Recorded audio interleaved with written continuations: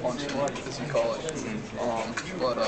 Yeah, that's what, that make or breaks a lot of plays, Is it? Yeah, so. Is that something that you guys have to do? You think?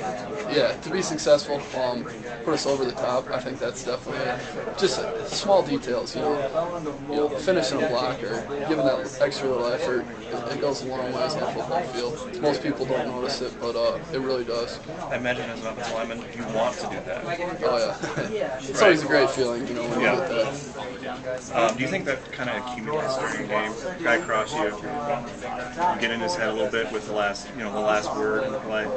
Yeah, there's some smack talk going down. I usually don't involve in those activities, but yeah, I think that stuff does happen. And people get in each other's head and stuff.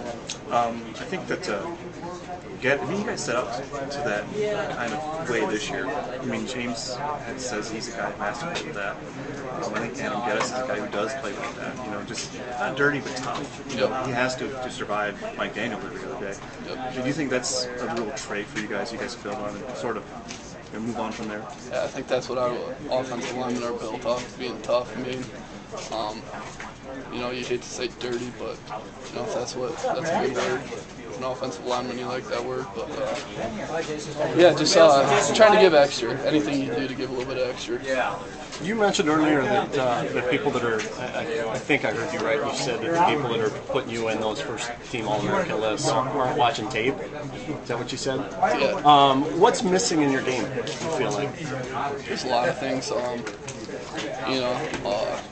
lot of it right now I'm trying to concentrate is my hand placement in the pass and in the run.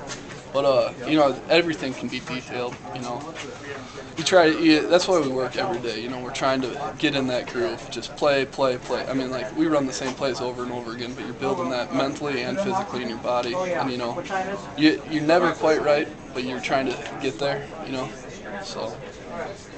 You mentioned the hand placement. What specifically regarding the hand placement do you feel you're working on more right now? In pass sets, I'm trying to keep my hands up, not bringing them in, trying to keep separation more.